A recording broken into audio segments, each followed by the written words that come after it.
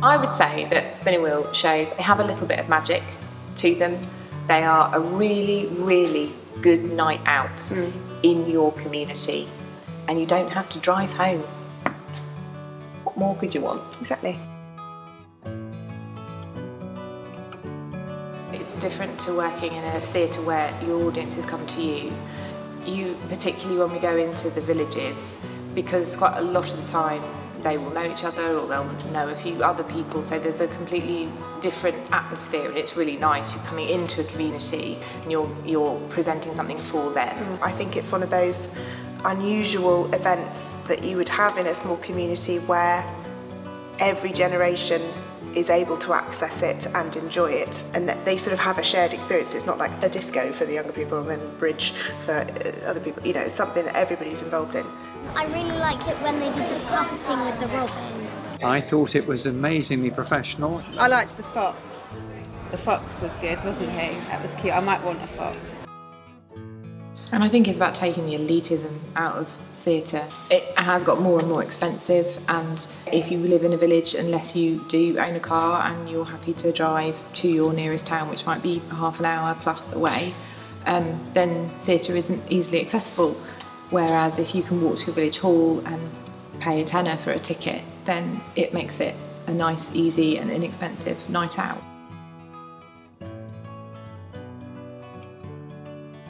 We work with a company called Scenic Productions who build our scenery for us, which is all part of keeping our production values really high. So Scenic Productions build scenery for shows in the West End. There's some work in transfer to Canada, all sorts of stuff all over the world. We are really committed to making sure that we have the best possible professional artists working on our show so that our production values are really, really high.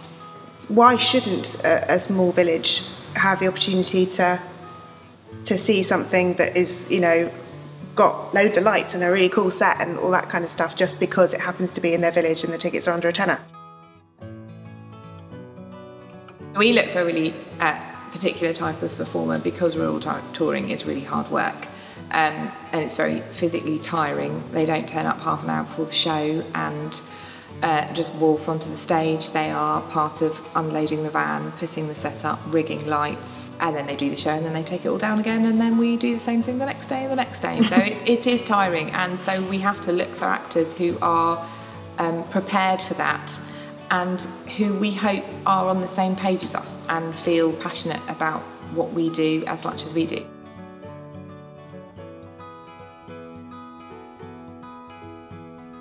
Our sort of flagship programme, which is the Takeover project, or Youth Takeover, which we do with young people aged 15 to 25, and they work with us over the course of a year, form their own sort of department, and over that year they produce their own production. So they will choose which show they're going to do, they will design it, they will fundraise for it, they will do the lighting and the sound, the marketing, decide where they're going to perform. Yeah, book that, get any licenses they need to get, and then also direct and rehearse and perform in that piece. We believe that it's really important to have lots of different skills to be able to diversify.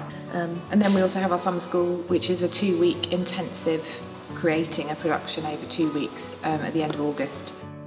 Our Aspiring Artist scheme is something that we run on every professional show that we do. So we have a role within the production, either a performing role or a backstage role, which we will give in its entirety to an aspiring artist. I've just been helping with past couple of shows, so production assistant, doing the odd job there, a couple of projects that they did with some of the local communities as well, and then at the moment I'm working with the actors in the cast of The Secret Garden. Aside from doing the shows, probably learning everything else that goes into running a theatre company has been quite interesting, and it's been good to get my feet kind of just at least dipped in a little bit at this early stage. We seem to have people that just keep coming back again and again. We like theatre. We don't get to theatre much now because my husband is disabled now, but being in the village was wonderful, and we could just come here in a couple of minutes and we really enjoyed it. I thought it was brilliant. I will certainly come to another production. I think one of the best moments generally is when you've been working really, really hard on a show. It takes Amy and I at least 12 months from the initial decision to put on a show until it opens. And then all of that hard work, and you see that show on stage for the first time, and you see audience members enjoying it and just having a really nice time. I think we had a text conversation after the opening night where you'd sent me you'd asked me for an audience quote to go on Twitter. So I went and looked at the audience feedback and I sent you it, and you went, well, we did that. Yeah.